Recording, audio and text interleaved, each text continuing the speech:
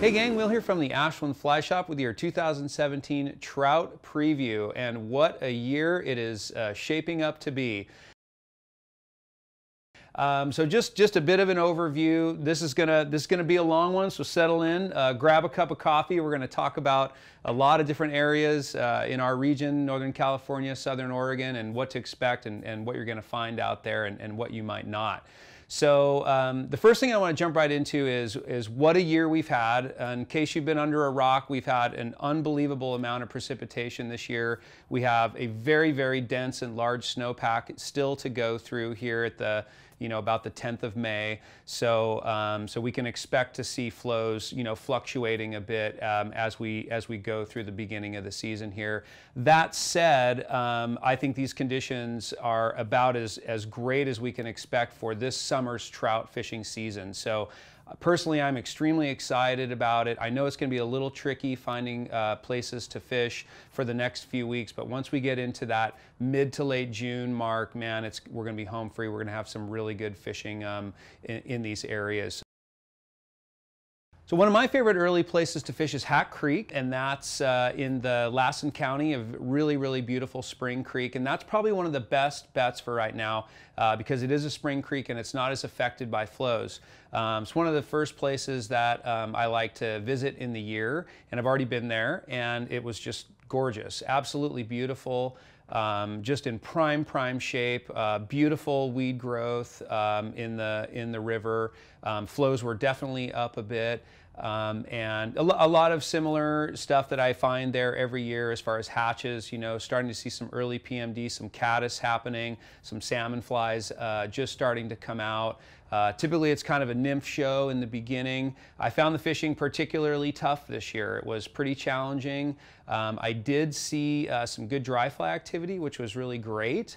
I was totally blown away and very impressed by the amount of work that Cal Trout has done on the wild trout stretch from the Powerhouse 2 riffle downstream. Just really phenomenal work, and I actually think the fish are going to be holding down there a lot more than we've seen in the past. So if you haven't, take a walk downstream, take a look at the amazing work that they've done down there, and plan on doing a little fishing down there if you can. I saw some beautiful rising fish. There's some great vantage points to see where fish were feeding, and it's really worth taking a look there. But Hat Creek's a very good place for a season opener. The lower section of the river can be very good, a really nice place to go and check out and spend some time.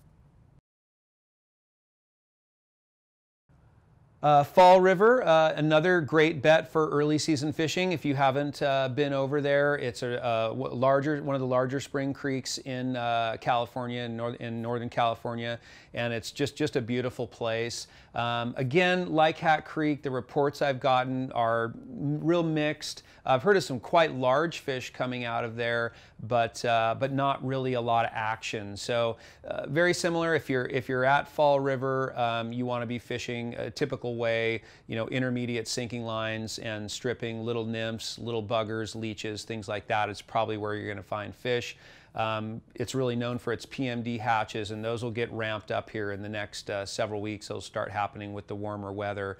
But I would assume that it's in good shape with good water quality. I would assume that it has similar kind of weed beds and growth that we're seeing in there, nice healthy habitat for bugs, and hopefully we're going to start seeing those bugs ramp up. But always a good early season bet if you get over there and do some fishing. Grab a guide or use the Cal Trout access there. By the bridge. That's a really nice place to access it and fish upstream the bridge. That's a good bet at Fall River. Cloud River, one of our absolute favorite places to fish. Really high flows. Clear, but really high. People are fishing. The road to Adina, I think, is open at this point. I think it's a single lane down to the lower area, the campground, the conservancy down there, Adina. So expect fairly rough road, maybe fairly rough camping conditions with a lot of fallen debris and trees and stuff, but I do believe it's open. Last I checked, it was around 900, so that's pretty high. We look at the McCloud to be around 150, you know, 250, 150, so 900's obviously high. You're just not going to be able to fish all the water that you want to fish. You're just going to have to use the trails and look for more open water, bigger pools, fish the edges, you know, all the same high water tactics that we use. Mostly nymphing. I'm sure you're going to be nymphing mostly in there. You know, if you do find a place where you can, you know, get to rising fish, then, you know, maybe some tail outs and stuff, and look for some mayfly activity and some caddis. Salmon flies are going to still be a little ways off, but and keep an eye on the McCloud. Boy, it's hard to say what they're going to do with the flows there. I do expect them obviously to come down, but I know that northern flank of Shasta, I mean, there's a lot of snow to go through. So we can see them really bump flows up if we get heavy precipitation or heavy snow melt. You know, we just want to keep an eye on that one. As far as dramatic changes in flows. But the roads are open, the road to Ash Camp, single lane down there as well, but you can get down there and camp at this point too. Just keep in mind the high flows. Upper Sacramento, another absolute favorite place to fish, just a wonderful spot. Again, experiencing high flows, high and clear, really similar with the McCloud. You're really going to be moving around down there, a lot of walking, looking for those spots to fish, looking for those runs that you can access easily. Again, probably going to be a pretty nymphy show down there. You might see a few caddis, you might see a few sporadic rises. Not really known as a real dry fly river. Anyway, we can find some good, you know, some good rising fish in certain areas, but it's going to be tough to find them at these flows. I think really tough. So really nymphing, really looking for those troughs, looking for those sections, and you'll probably find fish there because they're going to be hungry. They're definitely going to be looking. They're definitely going to be looking for food. Keep an eye on the Upper Sac too. There's several tributaries that can come in, and I do think the Upper Sac on a warm day could pop up, you know, maybe fairly significantly in the afternoon when it's at its warmest. That northern flank of Shasta has just got a ton of snow to go through, so be careful when you're wading these freestone streams. You know, they can really pop up in the afternoon with warmer weather, so if you may cross something in the morning, it may be tougher to get back across in the afternoon, so you want to keep that in mind.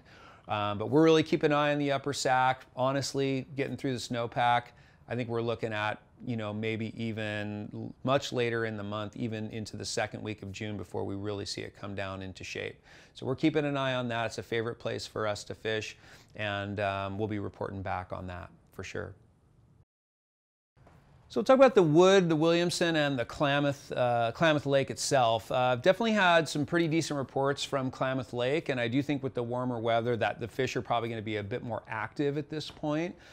So that's a pretty good bet right now, I think, as are some of the other lakes in our region. The Williamson's not open till the 22nd, so that's still a little ways off. That can fish okay early, but it really kind of ramps up in the middle of summer. But, you know, early season fishing, if you don't expect much, you can probably find a few fish, some pretty nice fish in there if you're floating the Williamson. It's not going to be quite as busy as you're going to find a little bit later in the summer. The Wood is a tricky place to fish with access and things like that. It's maybe a good bet on the early end, pulling streamers for some of those bigger browns. You know, actually accessing the Wood from Klamath Lake, fishing the you know, the inlet there can be a pretty good bet in the early season, kind of fishing the lake. The river's a little tricky unless you're drifting. There's a limited access for walking. There can be some early mayfly hatches, but it's really tricky to find. So if you've got your early season game figured out on the Wood, then good on you. That's great. But it's a pretty tough one to go into blindly. But there are some nice fish in there. Upper Klamath River is a place that we really like to fish below Iron Gate Dam for salmon flies when the conditions are right. So we're still at about 3,000, which isn't too bad for drifting. That is a hatch that can kind of come and go quickly, salmon flies and golden stones, but it can be a lot of fun down there. So we don't really know exactly what to expect with that this year. Really keeping an eye on it, and definitely we'll try to get down there and do some fishing. Usually I like to do a float or two down there a year. Another quick piece on the Upper Klamath stretch, that's really a boat show. Like, you really want to run that in a drift boat or a raft or pontoon or something like that. In that stretch from Iron Gate to Klamath on Bridge, there's just not a lot of walk-in. That's where you're definitely going to find the bulk of the salmon fly, stonefly activity. Very, really almost impossible to access that without a drift boat. So, using a guide or using a craft that you have is a really good bet through there. We look for that to happen around mid to late May, so that'll be coming up pretty quickly, maybe into June. But that mid to late May window is pretty good for stoneflies, salmon flies. Expect a lot of water for sure. I definitely expect a lot of water down there, but we are seeing flows that are just on the edge of being okay. So we're keeping an eye on that, and we'll report back on that Upper Klamath stretch. So there's a preview for you for the 2017 trout year, or early season for Northern California and Southern Oregon. And we're just getting kind of the first reports now, so we'll certainly be back with more updated reports as they come in and as we are able to get out and fish a little bit and discover. Again, I think we're really going to be pushing through this first few weeks with some higher water, but once we get past that, into the more favorable flows like mid-June or so, I think it's just going to be smooth sailing and hopefully a really, really great season. So thanks so much for tuning in. If you need any more up-to-date information, please give us a call at 541-488-6454 at the shop, or visit us online. We'll be posting field notes and things like that in our blog section. So we really appreciate you checking in. Follow us on Facebook and Instagram, and we'll catch up with you next time. Thank you.